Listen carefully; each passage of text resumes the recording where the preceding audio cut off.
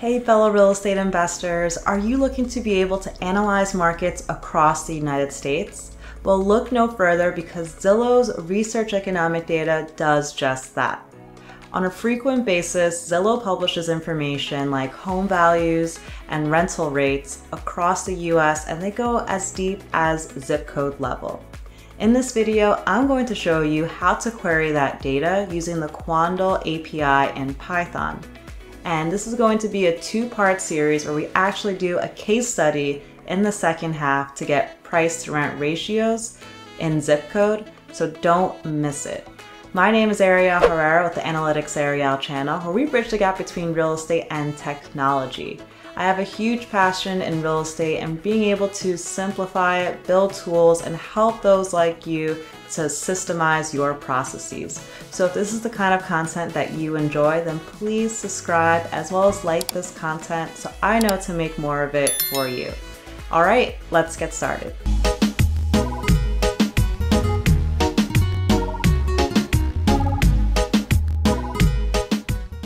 On Zillow's research page, they offer a lot of information in terms of trends, analysis, but particularly we're going to be focusing on the data aspect, housing data. So what's really useful is that on a frequent basis, Zillow posts housing information, including home values, rental, inventory, sales cuts, and more. So this is super useful if we want to get a sense of how are home values looking within a particular market? Do we see it increasing relative to other markets? Is this something that can signify to us this might be a new market to venture into?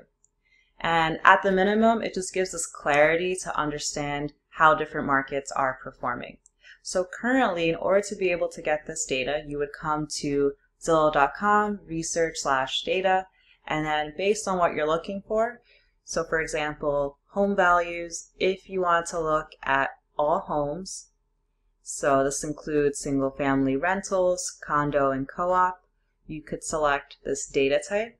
And then the second piece is the geography. So what's really cool about this is that Zillow goes as deep as the zip code level. And having been exposed to a lot of these aggregated data sets, for example, in the Northeast, one of the metro areas is Newark, Jersey City, I think New York, it's all considered one metro area. However, there's so many submarkets and neighborhoods within that. So it's really useful to be able to get down to that level with this data. So in this case, you would click zip code, for example, download it, and then you'd be able to open this up in a CSV file. So either open it up for free in Google Sheets, or if you have Excel, then you could just quickly open it up within there. From this data, we get a region ID, we get information on the state name, city, metro, county name, and then information going back to 2000 all the way up to the most recently published data, which is January 31st of 2022. And as of this recording in February, we are only backdated by 1 full month, so that's completely normal. Even though this data is useful and I could start working with it either in a UI like Tableau, or I can start working in it in Python, it's not really useful to do this on a frequent basis every single month when this is published. And this is where actually utilizing APIs comes into play, because we could programmatically get this data, have it refresh, say, every month, so that we're not manually going through the process of extracting this, running VLOOKUPs or formulas. It's just all automated. So how do we actually do this? Well, Zillow doesn't actually provide this information in the API, to my knowledge. So an alternative is going to NASDAQ's data link. Within this, NASDAQ has a list of APIs, and one of them being by Quandl, which they have a lot of information as well on the stock market. But in this browser for databases, you could see that once I type in Zillow, that there's this Zillow real estate data set. And if we click through it, you need to be able to first log in. It's a free account, so do that quickly, and then you'll be able to see the list of tables. The first of the tables, we have Zillow data. So this is ultimately what we're trying to get at. And in this case, the indicator ID that we have is ZSFH, which is for single family home for a particular region. And we have information going back for every single month here, as well as the home value. Then we have another table, which is the actual indicators. So even though the data set was looking at single family home, there's other indicators that we could look at, for example, 5+ bedrooms. And this is the equivalent of when we go back to Zillow's site, we select this data type here. It's basically the same thing, selecting it over here. Then we have regions. So this region that was selected was 99999 for the example. But for every zip code, state, city pairing, there's a different region ID, which we're going to need to use in order to query the data. And don't worry, this will make a lot more sense as we dive into the actual notebook, but it's good for us to understand what the database is, where the documentation is, if you have further questions as to what the coverage and different codes actually mean. Awesome, so now we have an overview of what the data is, where you can find information for documentation, and now let's actually jump into the code. Great, so what you want to do is clone this notebook yourself. The link is below in the show notes. In order to clone, you're going to copy the link, go to File, and then save a copy to your drive, assuming that you have a free Google account. Then once you do, you're going to see some notes up here. And what's important for you, if you haven't already, is to log in with that account for NASDAQ and request a NASDAQ Data API key. Even though this data set is free, I highly recommend to be able to get this key so that you can maybe use it for other different tables in the future. And in this example, I'm going to be showing how to actually request the data with the API key. Then I have some other useful resources. This includes Google Colab cheat sheet, NASDAQ database, and some more. First thing to start off with is running the cells. If you're new to Google Colab, it's very similar to Jupyter Notebook. It's just an IDE to run your code. And you don't have to have Python locally installed, which is the best part. So here we could run this by either clicking the play button or by clicking Runtime, Run All. And what we're doing here is just installing the packages that we need. So we need to install Quandl, so we could use their functions. And then later, on the second half of us actually getting this price to rent ratio analysis, we're going to want to get coordinates. So you'll see why we need that package later. Next, we want to import different libraries we're going to be using. This includes the Quandl API, so that's very important, as well as some data manipulation libraries like NumPy and Pandas, and then later we'll be visualizing this information in Plotly. Have some functions here that are going to make some of our repeatable code a little bit easier to run. For right now, just run that. And then in the next two sections, this is very specific to Google Colab. So I have it set up that I have a file where all my API keys are, and it makes it a little bit easier to be able to get that data right away. So in this next line, what I do is I say, go find that file that has all my API keys, and then I want you to locate where there's Quandl and Mapbox, since we're going to be plotting something later. Then get those keys and assign them to these variables, which are strings. And I then reassign this Quandl API key to Quandl API config.api key, which is just how I honestly have seen it done in other documentation. So I have that set there. Great, so for the next part, in the data sets that we saw, we were able to get Zillow indicators here. And if we expand that, we could see all the different indicators that we can get data for. So for example, median days to pending, median list price, single family home values, etc. Now if we go back here, it's very easy. We do get table, and then we specify Zillow and indicators. So within the Zillow space, we want to get the indicators table. Then when I run this, I'm able to quickly get how many indicators there are, as well as group by what category they're in. So in this case, we have 56 different indicators that we could get data for, which is pretty cool because I'm pretty sure within just this Zillow page, we don't see all of those. So we actually get more in the API, which is neat. Now, if we do a group by, which is a pandas function, we could see that the home values inventory and sales and rentals are the indicators available, with inventory and sales being the most.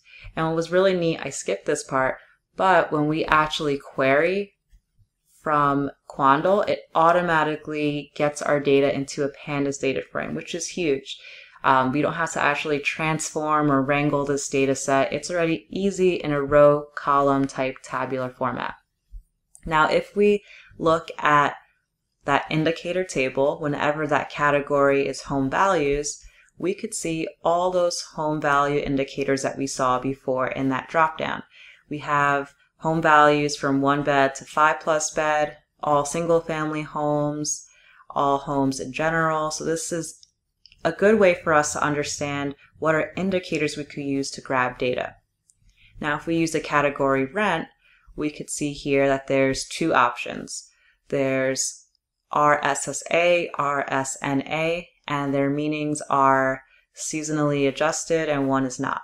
So you could decide which one you'd like to use. As well, there's more information on Zillow's site, I believe, on what some of these definitions are, and they believe they have documentation outside of this too. Great, so now we have our indicators that we're going to want to get, because we want to get home values and we want to be able to get rental data, because in the end we're looking to get price to rent ratio, which I'll describe a little bit more in the next video. Okay, so we know what data points we want to get, but now we need to understand how do we actually select the regions that we want. Now, if we go to that get table, so we go back to what that table looks like down here, we could see that there's this region type. So the way this data is split is by zip code, city, county, neighborhood, state, and metro. So the way that works is, in this example, Douglas County. So Douglas County is the overall county, but within that county, if we want to look at specific zip codes, then they're going to have different region IDs. If we want to look at Douglas County as a whole, that's going to be its own region ID. So based on how you want to cut the data, how granular you want to get, is what regions IDs you'll select. I want to get as granular as possible, so I'm going to select zip. And when we go down here, I'm basically selecting that I want to look at region type zip, but I did notice that it's hard for me to be able to query what exact city I want out of this. So for example, everything here is separated by a semicolon, but it'd be a lot easier if it's actually in its own columns, so that I could say, for example, get all zip codes with XYZ city. So what I do here is I have different functions, and these were the functions that were up top. So we have check state, so I check to see if the state is in the string, county, city, and metro. And you might be asking, well, why don't you just split the semicolon and then just have your 5 or 6 columns that you need? Well, sometimes this region field has 6 different attributes, 5 or 4, which is why I have this piece here called region string length. So I can actually determine how many attributes are in that string. So you can see here in the second zip code, it's actually missing, I believe, the metro area. So that's why I had to use some logic in order to figure out, is the metro present? If not, then put none, and then the same thing for the rest. Hopefully I didn't lose you there, but overall, we're just making the data a little bit easier in the structured form so we could query it later. Now for the third part. So this is actually getting the data, which is probably what you've been looking forward to the most.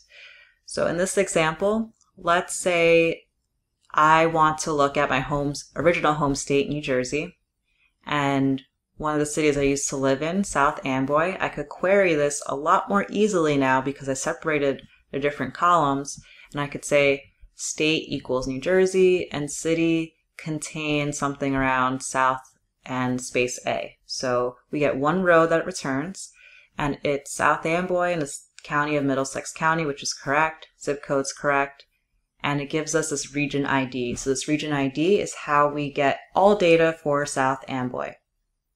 Next, we want to get the median home price.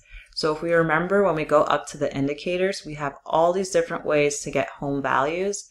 In this case, we're just going to go for all. We're going to keep it simple. We want to get the home value for all, which should be a median of those. So what we do here is we get Quandl, get table, Zillow, and then / data. Then we put our indicator, which is Z all, and then our region ID, which is 61233. And voila, once we do that, we're able to get all the information for South Amboy going back many months on what the home value is. And remember, this is the general population of all the homes in South Amboy, so this is not comprehensive of like one particular property. So you could have some on the high end, some on the low end, and Zillow is able to get that data into a median so we can more easily analyze it. And we could see from March all the way to July of the year 2021 that this home value has increased. Now, when we're going to want to dive into our case study for the price-to-rent ratio, we need one more factor. We also need rent. We have home values, but not rent yet. So we do the same exact thing as where we have Quandl, get table. It's going to be Zillow / data again. Our indicator now changes. This is the only thing that changes. It is now RSSA, and that stands for that indicator up here that we had, RSSA, which is rentals seasonally adjusted for all homes, including multifamily. Then we are going to select the same region, and I asked to show back the first 5. And here we have what the rental median is for each of these months. So that's how you're able to use Quandl in order to query that information that Zillow provides for free on a monthly basis. This is really useful if you want to build it into a tool, you're doing some sort of research, or you just need to have a programmatic way to analyze things for a larger model that you're working on. Hope this has been useful, and don't forget to check out part 2, where I go through the case study and we actually look at price-to-rent ratio, and we create a really cool graph at the end so we can analyze our data fast. If you haven't already, please subscribe. Thanks.